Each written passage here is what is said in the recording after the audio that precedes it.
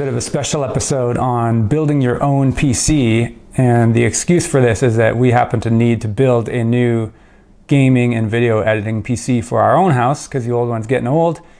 But I thought it would be cool to share this age-old tradition for people who might be interested in doing it themselves if they've been stuck buying their own computers all these years and paying more for them.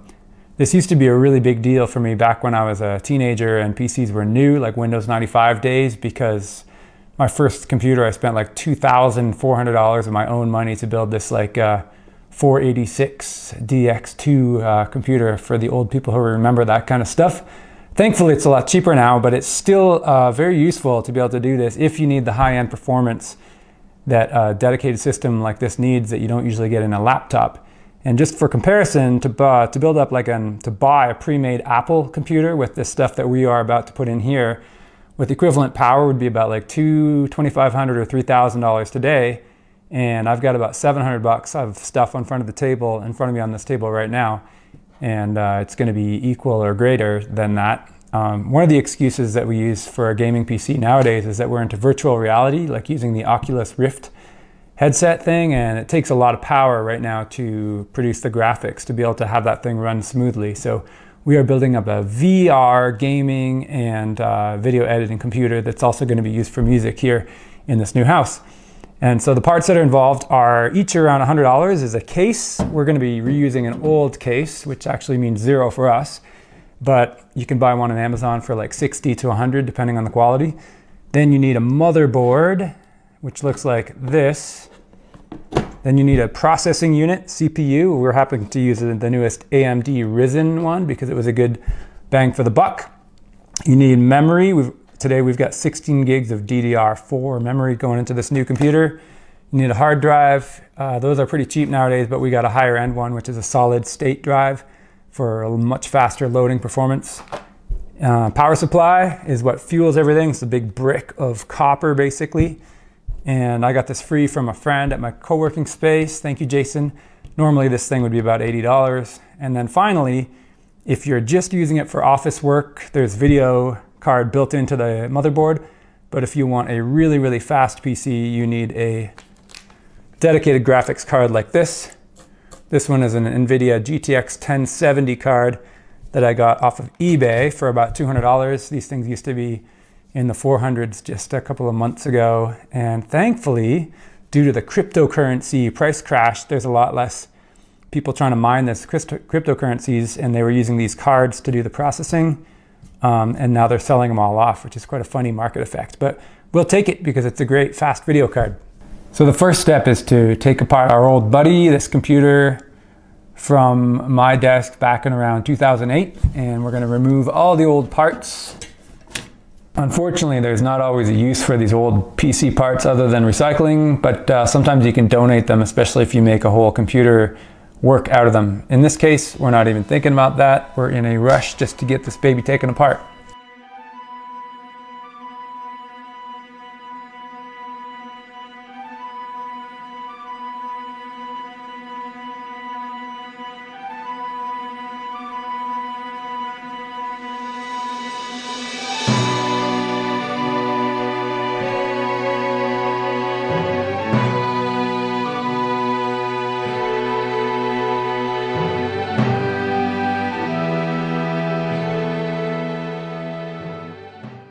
So the next thing, or the first thing we are going to put into the case is the new power supply. I've never had such a fancy power supply as this Corsair one before, but it looks like the higher end ones make it a little easier because everything's well labeled. So I just got to put all these cables that were provided with the Corsair into these plugs. Then I'm going to throw this whole thing into the case. And then all these plugs are labeled for where they go on the motherboard. Like this is the big ATX connector, which powers most of the stuff, but there's another one that says it's for the CPU, and other ones are for the PCI slots and for your hard drive and whatever else you want to power up. So for now, it's just a matter of plugging and screwing it all in.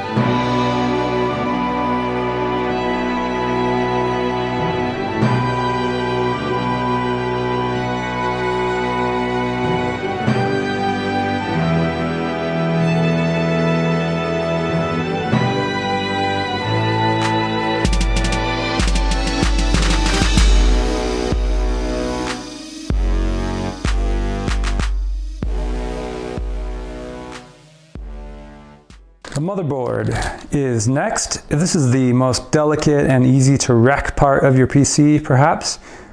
So you just got to take your time when you put these in. Luckily, it's easier than it looks because they're all the same. It's called an ATX format, and that means it mounts on 5 standard placed screw holes, and your case already has those set up. And the other thing you want to do is be careful about static electricity. So try to touch the case before you touch the motherboard. And if you have access to a static strap, it's something you can look up. You can put that around your wrist. I used to work in a hardware lab, and you always are supposed to wear static straps. But if you're careful, and if you don't move your feet around as you're doing this, you can avoid creating static electricity that will zap your motherboard. So just be careful and throw it all into the case.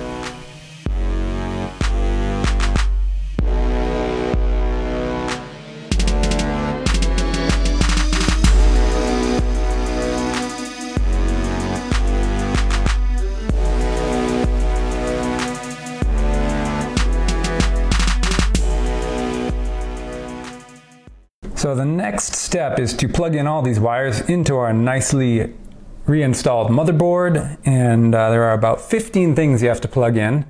Luckily, they're all different shapes, so it's kind of like just solving a puzzle, and your instruction manual for the motherboard is going to have a diagram of itself and a list of the stuff. So you just kind of poke your way through, and you learn a lot about computers as you do this.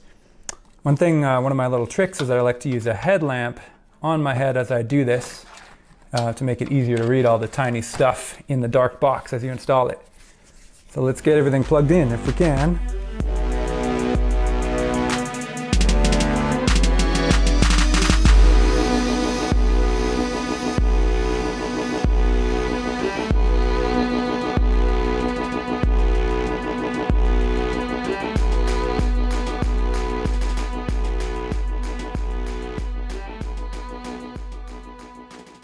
This is the exciting part. We're about to put in the CPU and its cooling fan and the memory in this step.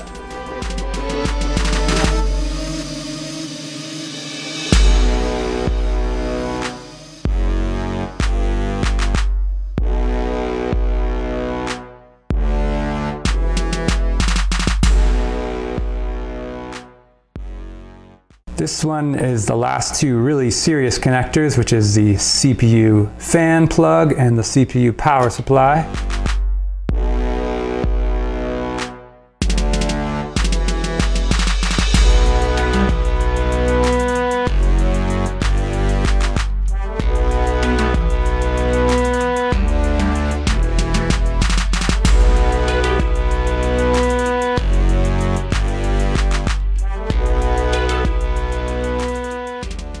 Okay, the last and largest piece of this computer is the giant video card, which you're going to try to squeeze into the chassis, and then after that plug in its custom power supply.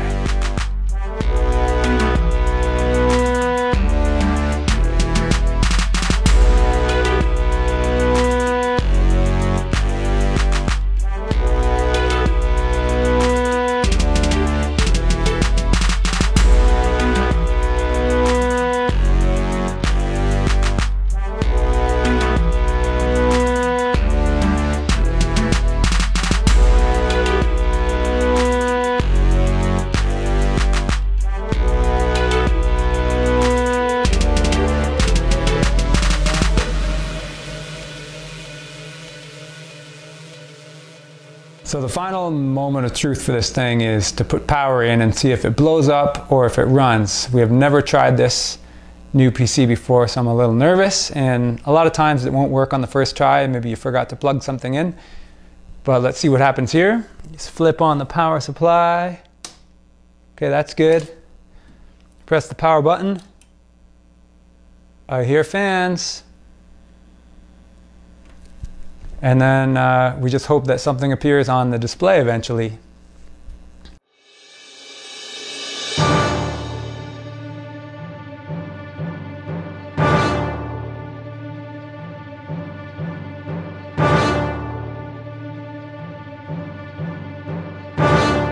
All right, this is awesome. After about 10 seconds of stress thinking it wasn't working, I got this nice logo from the new motherboard. So I pressed the setup key, which is delete, and now I got the usual BIOS setup screen where it says F1 to run setup. We're not going to cover this stuff in this particular video, but the basics is I'm going to set this thing to load from a USB stick, and I've got a little install version of Windows 10 on here, and then we're going to let that install, and then we'll see if we end up with a PC at the end of it. Amazingly enough, we got this thing working on the first try. So Windows is installed.